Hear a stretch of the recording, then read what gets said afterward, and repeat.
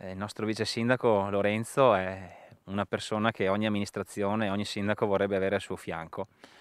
È stata una persona che ci ha guidato in questi anni, è grazie a lui se l'amministrazione che rappresento si è messa insieme ed è riuscita a fare un percorso comune.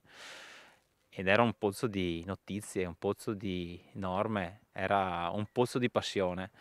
E quando si parla di Lorenzo Zain non riesci a non pensare a tutto quello che ha fatto sia per il comune di Romano negli ultimi anni, in passato, ma anche per tutto il territorio del Bassanese. E per cui un ricordo alla sua competenza, al rilievo che ha avuto, al peso che ha avuto in tutto il nostro territorio è fondamentale ed è doveroso.